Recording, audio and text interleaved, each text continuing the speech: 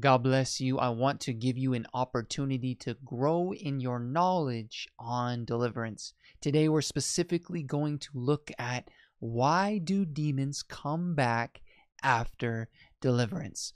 I'm going to break down the scripture in Matthew 12:43. Let's go deep. It says, when an unclean spirit goes out of a man. Notice here how the unclean spirit goes out of the man. In this specific example, the unclean spirit is not cast out, but the spirit goes out. Why does the spirit go out? He goes through dry places seeking rest and finds none.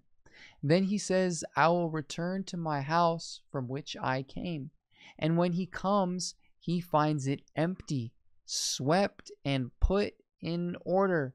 Then he goes and takes with him 7 other spirits more wicked than himself. And they enter and dwell there, and the last state of that man is worse than the first. So shall it also be with this wicked generation.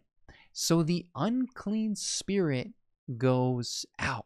Why? To seek rest. This means that the spirit lacked rest in that house in the first place. We see here that the body is shown as a metaphor of a house. Okay, so why did it lack rest? There must have been a sanctification process taking place. We know that there's a sanctification process taking place because the unclean spirit goes out. It's not cast out in this specific example. And when he finds no rest, he says, I will return to my house. The spirit still claims ownership to that house. So the spirit must have a legal right to be there. What gives the spirit the legal right? An open door. So now a door is opened and the spirit claims the legal right as his house, right? That door to lust gets opened back up. That door to pornography, that door to wrath, the door to addiction to alcohol, it gets opened back up. And the problem is that the house is empty. We see here that the house was cleaned up, right? It's empty, swept, and put in order. Put in order here, it means beautified, right? It was touched up a little bit. The paintings are hung up on the wall. It's beautified. It's clean. But the problem here is that the house is empty. So the cleaning, the washing, the regeneration took place. The house is swept and put in order, but it's empty. So what must you do, right? You must fill that house. How can you fill the house? The house is filled with the word of God. The spirit of truth must fill that house. It's the word of God that will strengthen the city. It will fortify the walls. When you read the word of God, it will allow you to put locks on your door. It will strengthen your house. When you read the word of God, you start to build a fence around your house. You get the lock box on the front of the door. The door is open to an empty house. The demons come back 7 times as strong. New Age spirituality is the practice of emptying out a house with a door that's always open. Whatever they want to come can enter. They encounter the supernatural and the spiritual. They experience energy, presence, and spirits, but never the Holy Spirit. There is no covering of the blood. I'm speaking now about New Age spirituality because it is one of the most popular emerging religions, and we as Christians, we need to be informed because people in New Age spirituality will claim to feel the Holy Spirit. They love verses like the kingdom of God is within you. But what they do is they go through a practice of emptying out the house, cleaning out the temple, not according to the word of God, but according to the world.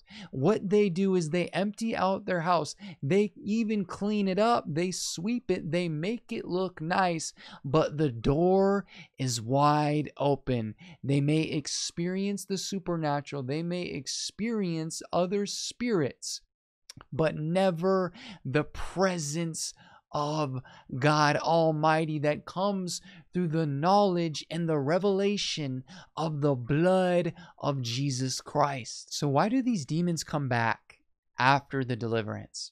The house is swept, it's put in order, but it's empty. Now, how can you prevent these demons from coming back? You must shut doors to the demonic.